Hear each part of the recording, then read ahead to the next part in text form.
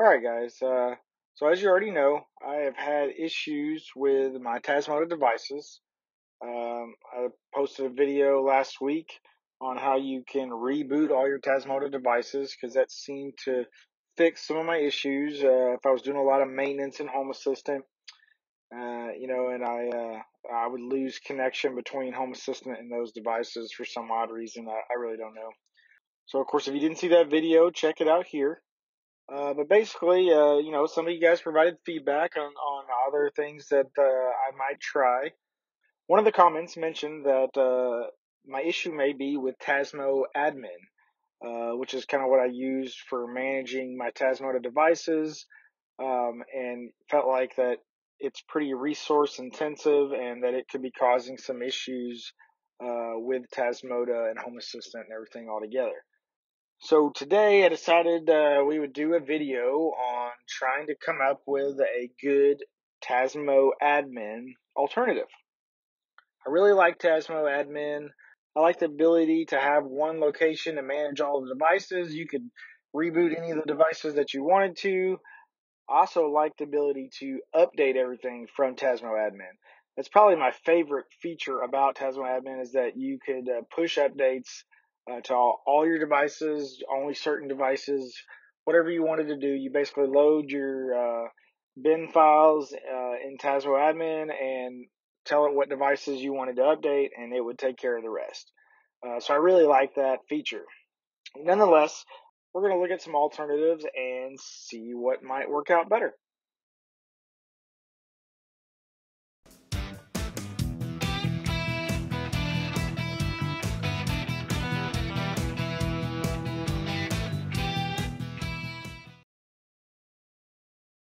Alright, so the first one we're going to look at, I think, will be Tasmota Device Manager, TDM. So this one seems to be the closest runner-up, I guess, to TasmoAdmin. I feel like it performs pretty well. I think it seems to be almost as big as TasmoAdmin with a few key differences. The other one we're going to look at is Tasui. Now this one comes in as a Has.io add-on. If you're running Has.io, it's in that little app store there to install if you're doing that. It also will run in Docker, which I'm a big Docker guy, which you already know. So definitely interested in that one. All right, well, let's move on to the first step and check out Tasmota Device Manager.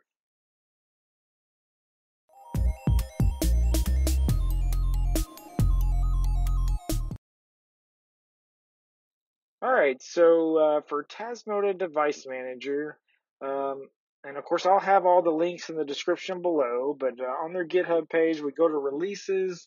There's a couple of different choices. It looks like, for the most part, TDM runs very well on a Windows machine. It's an exe file.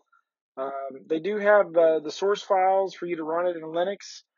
I was unable to get it to run in Ubuntu.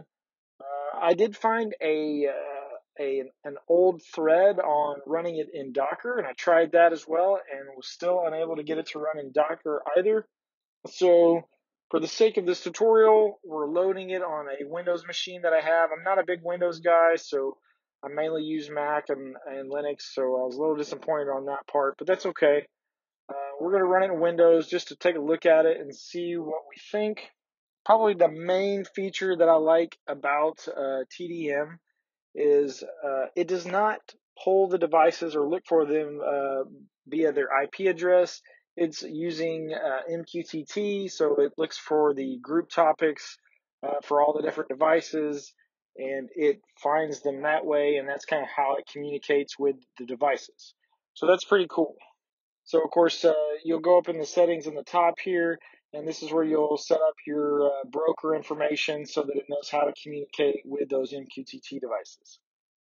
And, of course, you can look through all the settings here.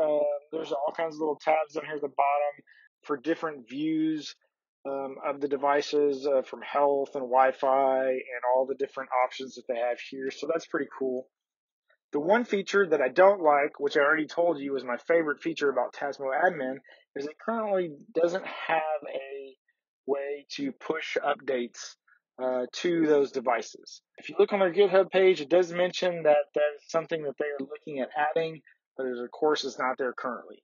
And like I said before, my main feature that I would be using TasmoAdmin for is really pushing updates and rebooting devices if I need to. So on that side of things, TDM is kind of a downside. Let's go ahead and jump over to the next step and take a look at Tasui.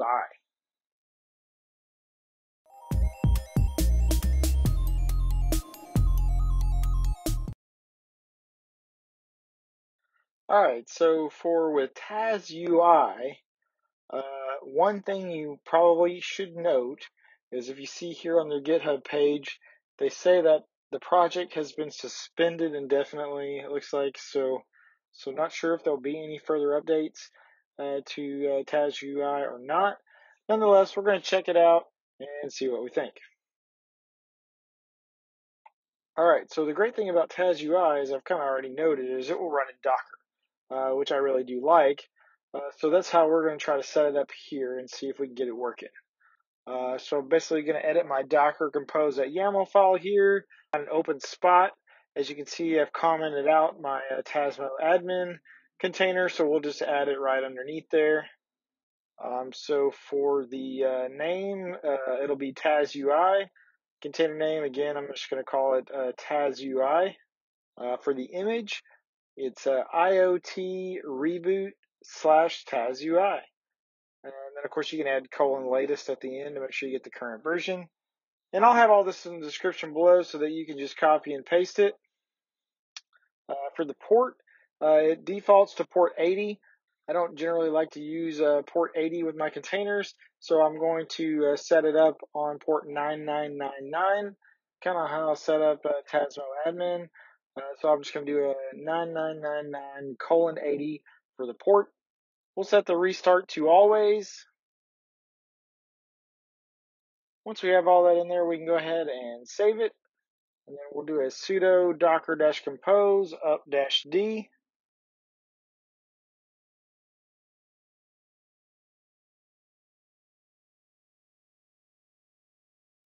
We'll give that a second to come back up, and then we're going to jump over to Portainer just to make sure everything looks good with the Docker container. And as you can see here, everything looks like it's up and running and loaded correctly.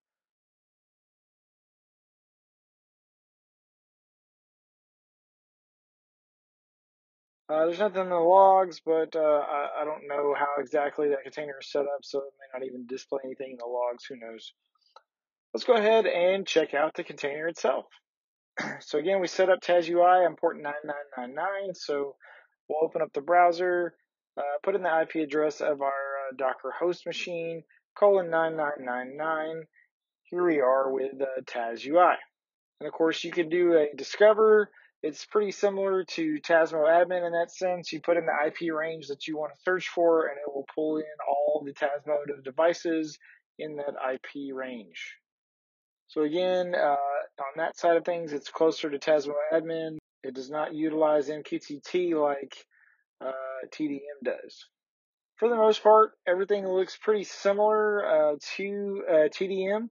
There's multiple different tabs here, like for Wi-Fi, health, and all the different things, just kind of like TDM was as well. The downside to Tasui is you don't really have the ability to push updates from it either. So neither TDM or Tasui have the ability to push those updates, so that's kind of a downside to both of them. But basically, you get the idea of running either one. It's hard to say if either of these will be any better than TasmoAdmin. I just don't know right now. I think based on what I've found with these versus TasmoAdmin, I think my plan is just going to be to stick with TasmoAdmin. Probably just not going to run it all the time.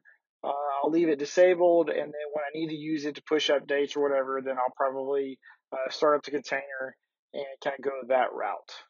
But that's pretty much the end of the video, guys. Again, we were trying to find a good alternative for TasmoAdmin, and I'm just not sure that there is one. And I'm still feeling pretty good so far about the fact that I've been running without TasmoAdmin for a little while now and have not had any issues with the devices not communicating well with Home Assistant. So it truly could be one of the issues. I hate that because, like I said, I really like TasmoAdmin, but I'm okay with just leaving it turned off and using it when I need to.